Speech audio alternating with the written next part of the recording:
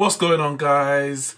There's a lot of transfer news going on right now, and we're in the middle of the season. I say middle, coming near the end of it, but the football season's still going on. It don't stop the transfer news. It don't stop the transfer activity. And the big one in the last couple of days, of course, we know Leroy Sané. He's now moved to Bayern Munich, but today we are also hearing that JUDE Bellingham has agreed to join Borussia Dortmund. The Birmingham City teenager, was he 16, 17 years old, hot prospect. He's rejected Manchester United, turned them down, even after meeting with Ferguson, meeting with Solskjaer, coming to Carrington, having a tour with his family. He's rejected them. He rejected them for what he has classed as a better offer in terms of his footballing progression. And you know what? I don't really blame him. I mean, in the past, years ago, you wouldn't really get British players, especially at this age, but British players in general, really leaving England to go and play for foreign clubs, especially not if it wasn't the elite of the elite. So we're talking Real Madrid, Barcelona, the top clubs in Italy, for example. Possibly a Bayern Munich, but generally it would be Spain and Italy. To go to Borussia Dortmund as a teenager Englishman over Manchester United, questions have to be asked. But what are those questions? Are those questions in terms of Manchester United, or is it just the landscape of football? Because the reality is, we've seen examples in recent terms, and we're going to hear a lot more of this guy throughout the summer. Jadon Sancho, Reiss Nelson, for example. These players have left English clubs, whether on loan or permanently, and gone abroad to Germany, to the Bundesliga specifically, to get game time, to develop as footballers, and then possibly come back to England, come back to their parent club in Reiss Nelson's case, as a better footballer, more experienced footballer, and then fight for a first team position. We know Jadon Sancho left Man City. Pep wanted him to stay. Pep wanted him to kind of go through the same, integration into the first team, like Phil Foden, like Eric Garcia, who we're now seeing feature more and more in the City lineup. But they're a few years behind behind Jadon Sancho, because he's gone to Borussia Dortmund, first choice, putting up numbers 2 seasons straight, and now his value's gone through the roof. Whatever contract he gets next, whether it's at Dortmund or elsewhere, it's going to be a big contract, because he's proved himself at the highest level. So there's 2 ways to do it. You can, of course, go through the system, like Phil Foden, like Eric Garcia, and hope that you can make it at the club you're at. Or you can say to, like, Jadon Sancho, like a Paul Pogba, for example, nah, I'm good enough to be playing right now. The club that I'm at ain't going to be playing me, so I'm going to go somewhere where I'm going to get the game time and develop. And he's done that. And maybe JUDE Bellingham's saying the same thing. He's seen that, Borussia Dortmund are right now probably the leading club in the top 5 European leagues for developing young players. They've got their team is very young. If you look at Reina, I want to say Claudio Reina, but that's his dad. I can't remember his first name. And you've got Erling Haaland, who came from Salzburg. They've got a lot of young players in that squad that he knows if he's good enough, he's going to get opportunity. That might not be the case at Man United. As a central midfielder, he's got Pogba, Matic, Fred, McTominay all ahead of him as it stands. He would have to prove that he's better than all of those players before he really gets a chance in the first team. And being better than Paul Pogba ain't going to be easy. Being better than Matic ain't going to be easy. And Fred and McTominay have done well so far. So it'll be interesting to hear the conversations that actually happened between him, Fergie and his parents and Solskjaer when he came to Carrington, why he didn't feel that this would be the place for his development. As I said, I can't blame him, because the proof is in the pudding in terms of what Dortmund are doing compared to, let's say, the years of underachievement for Man United recently. I think in the last year and a half under Solskjaer, we've definitely shown that we do give youth a chance. Mason Greenwood being at the top of that list. And then you've got the likes of Brandon Williams, Scott McTominay, of course, for example. And then, you know, you've got the likes of Taish Chong, who's had his opportunities. Unfortunately, Gomez had to leave. But Ethan Laird, he's been called up to the first team squad. So Man United have a history of giving young players a chance. Solskjaer knows that's the Man United way, and I know he's fully behind that. So it's no surprise that he's gone for the likes of, you know, Haaland and Jude Bellingham, because young players and giving those the top young talent a platform at Man United is what they've always done, what we've always done. So as a Man United fan, it's disappointing that he's chosen to go to Dortmund. But the fact is, right now, Dortmund is probably the best stepping stone for any young player. It's a stepping stone to greater things. You go there, you get your experience, you get your opportunities without as much pressure. You know, playing for Man United is a lot of pressure. Playing for Dortmund, no one's expecting anything other than maybe to play good football. So you go there, you know, earn your stripes, and then you get that big move. And if he is as talented and as he turns out to be the footballer that we all expect him to be, Jude Bellingham will get that big move, and maybe Man United will be back in for him in, you know, 2 or 3 years' time with a big offer and a big contract. So, you know, I'm disappointed, because of course I want all the best talent at Man United, but I'm not mad. I'm not mad. And the way I'm looking at it, possibly if this helps us get Sancho, who for me is more of a key, then so be it.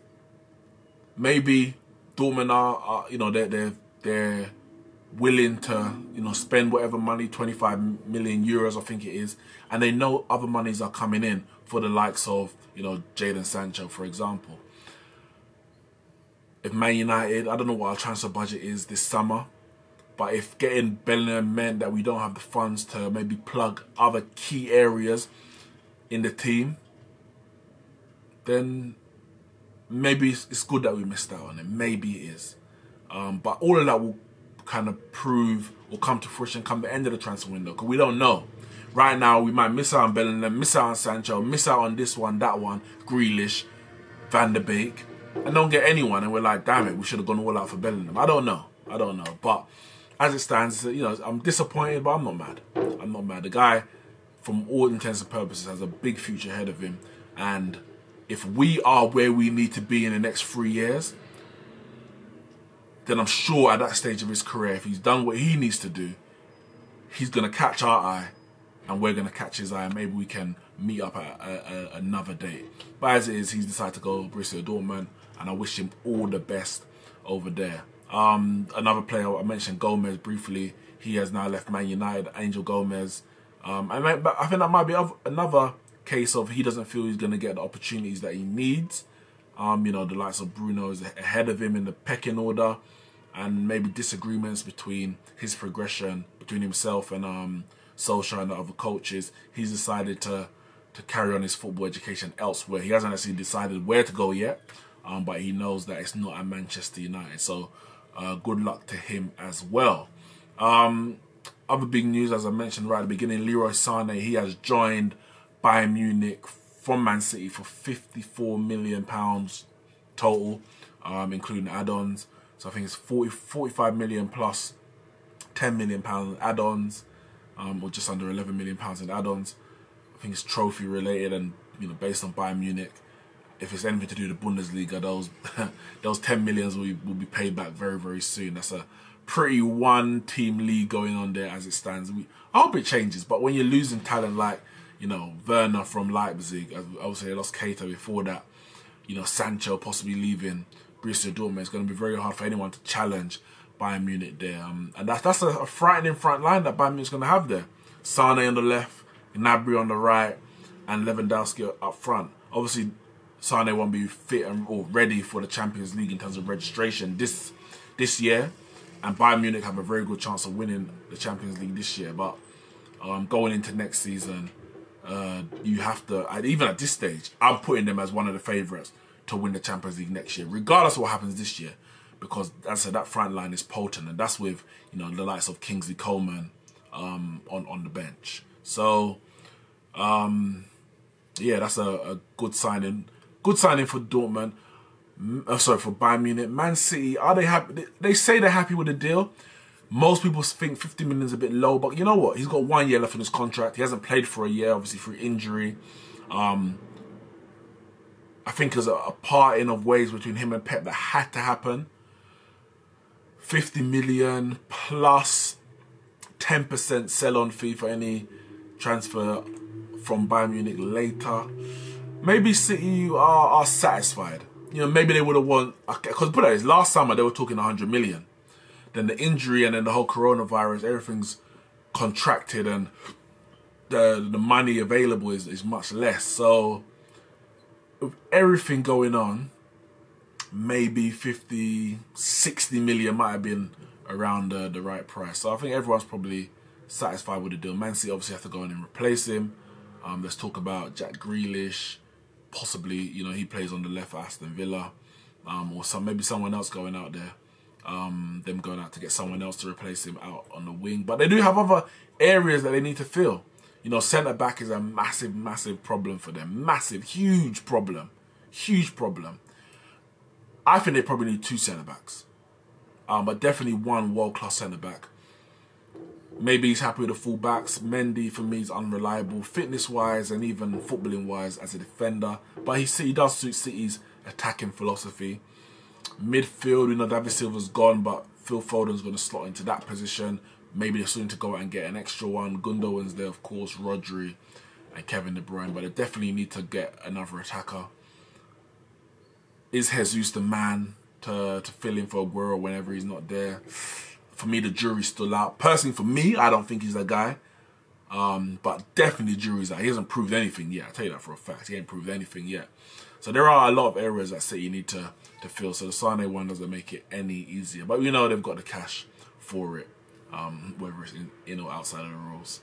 And finally, we heard some news last night that Thiago Silva could be joining Liverpool in the summer. We know that since Liverpool sold Coutinho, which was really the catalyst, other than Jurgen Klopp himself, but the catalyst for their recent surge to the top of European football, they've missed that creative spark in the middle.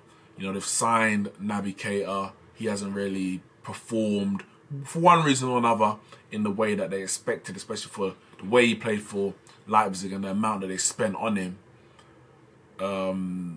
Oxlade isn't really that kind of creative spark that Coutinho was, or even, as I mentioned, Thiago, Alcantara, Wijnaldum isn't, Henderson isn't, Fabinho, a completely different position. So I think they've still been on the lookout for that player. You know, the saga that happened with Nabil Fekir. And Thiago could be that guy. What, 20? How old is he? How old is Thiago, actually? Because he's been around for a hot minute. Man United were linked with him. And I was actually gutted with it. I think I was under Moyes where we didn't get him. Thiago is 29 years old. So he's in the peak of his career. Playing very, very well for Bayern Munich. Would he leave Bayern Munich at this stage? I think it depends what happens this season. If they win the Champions League, I think I could easily see him going. If they don't, he may want to stay. He may want to stay. Not that Liverpool don't have a chance to win the Champions League, but maybe he wants to complete, you know, the project, his journey at Bayern Munich by winning that Champions League. And with the addition of Sane, that possibility will increase if they don't win it this year, next year. But, you know, playing under Klopp, a great manager like Klopp in England, Thiago could be a very, very good fit for Liverpool. I think he would add in that creative spark, but he also doesn't lack in the defensive aspect that Klopp wants from his midfielder. So for me, he would be a perfect addition for Liverpool. Therefore, personally, I don't want him to get them. I don't want him to get him. I hope it's just complete rumours. I haven't heard it from, I would say, the top-notch official sources, but it's a few rumours going around about that. So we have to wait and see. But as I said, big news. Jude Bellingham chooses Borussia Dortmund, rejects Manchester United and Ole Gunnar Solskjaer as he looks to continue his footballing education over in the Bundesliga. Guys, let me know your thoughts on everything I discussed in the comments below. Hit the like button, hit the subscribe button, share the video, and I'll see you lot soon.